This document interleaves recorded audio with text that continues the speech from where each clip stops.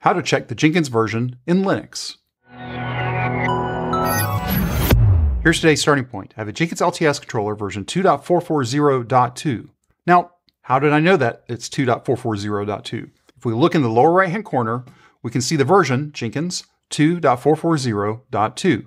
That's the first way to check what version of Jenkins it is that I'm running. Now, if you also have administrative privileges to your controller, you'll see Manage Jenkins. So if I click on Manage Jenkins, I can also then go down to About Jenkins. And here I can also see Jenkins version 2.440.2. So that first way is pretty trivial. You can log into your controller and you can see the version of Jenkins that you're running. But what if you don't have a login credential to your Jenkins controller, but you do know the URL? Well, we can check it programmatically. Let's go over into our shell and let's paste in curl -- head, our URL for our controller. Now you'll notice that this URL is a little bit different than what you see in the browser. This is the base URL for my controller. The name Jenkins is actually the name of the server. So let's go ahead and hit enter on this.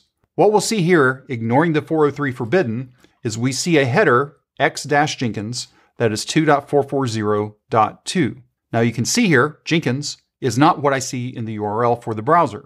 What's in the browser is actually a reverse proxy down to my Jenkins controller. So now if I go ahead and make the curl request directly against the reverse proxy, in this case it's caddy, and double check our head call, then what I'm going to see also here is that my X Jenkins header is passed back through to caddy, again, 2.440.2.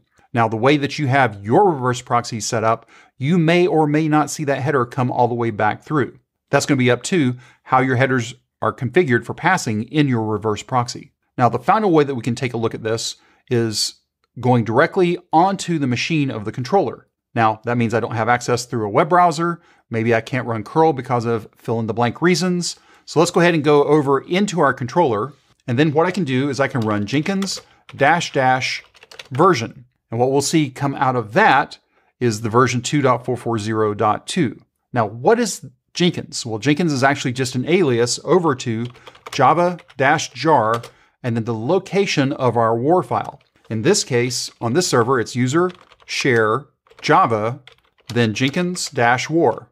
And again, I'm going to run -- version. And again, we'll see finally the version 2.440.2. Now this will also work not only on Linux, but also on Windows, because I'm just running Java commands. So if you go back and think about everything that we just saw here, using a browser, using a curl command, and now actually going onto the machine and running Java commands, we can see, again, in all these cases, the version of Jenkins is always, in this case, 2.440.2. If you have any questions or comments, you can reach out to us on X, @CloudBees.